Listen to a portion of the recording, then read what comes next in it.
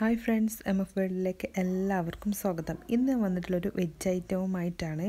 വളരെ സിമ്പിളായിട്ട് നമുക്ക് തയ്യാറാക്കാൻ പറ്റുന്ന കുറച്ച് ഇൻഗ്രീഡിയൻസ് മാത്രം യൂസ് ചെയ്തിട്ട് തയ്യാറാക്കുന്ന ഒരു ഐറ്റമാണിത്. അപ്പോൾ ഇതെങ്ങനെ തയ്യാറാക്കിയെടുക്കാൻ നോക്കാം. അപ്പം അതിനായിട്ട് ഞാൻ ഇവിടെ എടുത്തിട്ടുള്ളത് 3 മീഡിയം സൈസ് സവാള അരിഞ്ഞെടുത്തിട്ടുണ്ട്. കൂടുതൽ ഉണ്ടാക്കുകയാണെന്നുണ്ടെങ്കിൽ ക്വാണ്ടിറ്റി കൂട്ടി കൊടുക്കുക. അതൊരു പാകത്തിന് ഞാൻ ഇവിടെ എടുത്തിട്ടുണ്ട്. പിന്നെ വേണ്ടത് പച്ചമുളകാണ്. ഞാൻ വലിയൊരു പച്ചമുളകിനെ കട്ട് ചെയ്തെടുത്തിട്ടുണ്ട് എരിവിന് ആവശ്യമായിട്ട്. പിന്നെ നമുക്ക് വേണ്ടത് ഗ്രീൻ പീസാണ്. അപ്പം ഞാനിത് സോക്ക് ചെയ്ത് വെച്ചിട്ടുള്ള ഗ്രീൻ പീസ് ഒന്ന് ജസ്റ്റ് ഒരു 3 വിസിൽ അടിച്ചതിന് ശേഷം ഞാൻ ഓഫ് ചെയ്തെടുത്താണ്. ഒരു ലേശം ഉപ്പും കൂടി ആഡ് ചെയ്തിട്ടുണ്ട്, വേറെ ഒന്നും ആഡ് ചെയ്തിട്ടില്ല. ഇനി നമുക്കൊരു പാൻ ചൂടാക്കാൻ വെക്കാം. അപ്പോൾ ഞാനിവിടെ ഒരു ചട്ടി ചൂടാക്കാൻ വെച്ചിട്ടുണ്ട്. ഇതിലേക്ക് നമുക്ക് ഇൻഗ്രീഡിയൻസ് ആയിട്ട് ചേർത്ത് കൊടുക്കാം. അപ്പം ഞാനിവിടെ ചട്ടി നന്നായി ചൂടായി വന്നപ്പം വെളിച്ചെണ്ണ ഒഴിച്ച് അതിലേക്ക് ഉള്ളിയും നമ്മളുടെ അരിഞ്ഞ് വെച്ചിട്ടുള്ള പച്ചമുളക് കൂടി ആഡ് ചെയ്ത് കൊടുത്തിട്ടുണ്ട്. നമുക്ക് നന്നായിട്ടൊന്ന് വഴറ്റിയെടുക്കാം. ഒരു 2-3 മിനിറ്റ് നന്നായിട്ടൊന്ന് വഴന്ന് വന്നു കഴിഞ്ഞാൽ നമുക്കിതിലേക്ക് ബാക്കി ഇൻഗ്രീഡിയൻസ് ആഡ് ചെയ്ത് കൊടുക്കാം. അപ്പോൾ ഞാൻ ഇതിലേക്ക് ഇനി ഇട്ട് കൊടുക്കുന്നത് കറിവേപ്പിലയും മല്ലിച്ചപ്പുമാണ്. പിന്നെ നമുക്ക് ഇതിലേക്ക് ബാക്കി പൊടികളൊക്കെ ഇപ്പോൾ തന്നെ നമുക്ക് പെട്ടെന്ന് തന്നെ ആഡ് ചെയ്ത് കൊടുക്കാം. വളരെ സിമ്പിളായിട്ട് തയ്യാറാക്കാൻ പറ്റുന്ന ഒരു ഉഗ്ര റെസിപ്പി ആയതുകൊണ്ടാണിത്.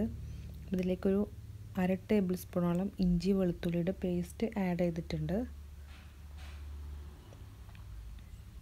അടുത്തായിട്ട് നമുക്ക് ഇതിലേക്ക് വേണ്ടത് ഗരം മസാലയുടെ പൊടിയാണ്. അപ്പം ആവശ്യത്തിന് ഗരം മസാലയുടെ പൊടി ആഡ് ചെയ്ത് കൊടുക്കുക.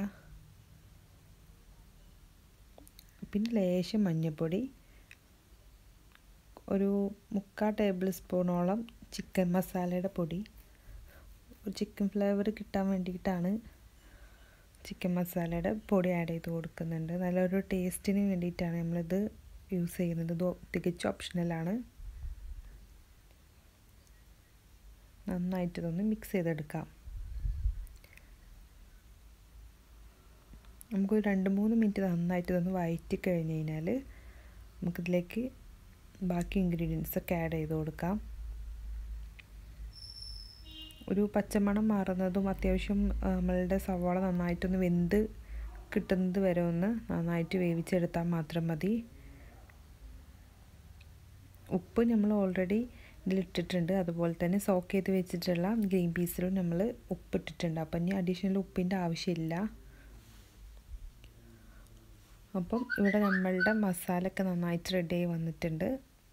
ഇതിലേക്ക് ഞാൻ സോക്ക് ചെയ്ത് വെച്ചിട്ടുള്ള ഗ്രീൻ പീസ് ജസ്റ്റ് ഒന്ന് മിക്സിയിലിട്ടൊന്ന് ക്രഷ് ചെയ്തെടുത്തിട്ടുണ്ട്. ജസ്റ്റ് ഒന്ന് അടിച്ചിട്ടേ ഉള്ളൂ.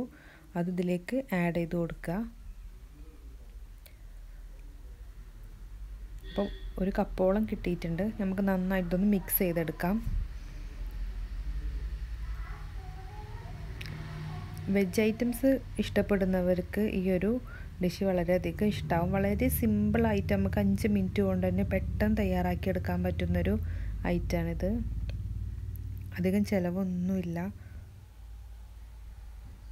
നന്നായിട്ടൊന്ന് മിക്സ് ചെയ്യാം. അത്യാവശ്യം നന്നായിട്ടിത് മിക്സായി വന്നിട്ടുണ്ട്. ഇതാണ് നമ്മളുടെ ബാറ്റർ. ഈ സമയത്ത് നമുക്ക് ഫ്ലെയിം ഒന്ന് മീഡിയം സൈസിലേക്ക് മാറ്റി വെക്കണം. ഇവിടെ നന്നായിട്ട് യോജിപ്പിച്ചെന്ന് തോന്നുമ്പോൾ മാത്രം നമുക്ക് ഫ്ലെയിം ഓഫ് ചെയ്ത് കൊടുക്കാം. വളരെ സിമ്പിളായിട്ട് തയ്യാറാക്കാൻ പറ്റുന്ന ഒന്നാണ്. കൂടുതലായിട്ട് ഒന്നും ചെയ്യാനില്ല. ഇത് ഫ്രൈ ചെയ്തെടുക്കുകയൊന്നുമില്ല. അപ്പം നമുക്ക് ഇനി ഫ്ലെയിം ഓഫ് ചെയ്യാം. അപ്പം ഇതുപോലെ ആയിരിക്കും നമ്മളെ ബാറ്ററി കിട്ടുക. ഇത് നമുക്കൊരു ഷേപ്പിൽ, റൗണ്ട് ഷേപ്പിലോ അല്ലെങ്കിൽ ഞാനിവിടെ പരിപ്പ് വട ഷേപ്പിലാണ് ഇതാക്കിയെടുത്തിട്ടുള്ളത്. ഇതുപോലെ നമുക്ക് ഓരോന്നും ഇതുപോലെ ആക്കിയെടുക്കണം. ഇത് നമ്മൾ ഫ്രൈ ചെയ്തെടുക്കുന്നൊന്നുമില്ല. ഇത് ഡയറക്റ്റ്ലി ഇതുപോലെ കഴിക്കുകയാണ് വേണ്ടത്. നല്ല ടേസ്റ്റാണ്. ഇത് ഫ്രൈ ചെയ്തെടുക്കണം താല്പര്യമുള്ളവരാണെന്നുണ്ടെങ്കിൽ കുറച്ച് മൈദപ്പൊടി കുറച്ചൊന്ന് ആഡ് ചെയ്തിട്ട് ചെയ്ത് നോക്കുക. അപ്പോൾ നമ്മളുടെ ഗ്രീൻ പീസ് കൊണ്ട് ഉണ്ടാക്കിയ ഒരു ഉഗ്രൻ വെജ് ഐറ്റം ഇവിടെ റെഡി ആയി വന്നിട്ടുണ്ട്. അപ്പം എല്ലാവരും ട്രൈ ചെയ്ത് നോക്കുക. എല്ലാവർക്കും ഇഷ്ടമാവും. നമ്മൾ കൂടുതലും വെജ് ഇഷ്ടപ്പെടുന്നവർക്ക് തീർച്ചയായിട്ടും ഇഷ്ടപ്പെടാൻ പറ്റുന്നൊരു ഉഗ്ര റെസിപ്പി തന്നെയാണിത്. അപ്പം നിങ്ങൾ ട്രൈ ചെയ്യുക. നിങ്ങൾക്ക് എൻ്റെ വീഡിയോ ഇഷ്ടമായി ലൈക്ക് ചെയ്യാനും ഷെയർ ചെയ്യാനും കമൻറ്റ് ചെയ്യാനും മറക്കരുത്.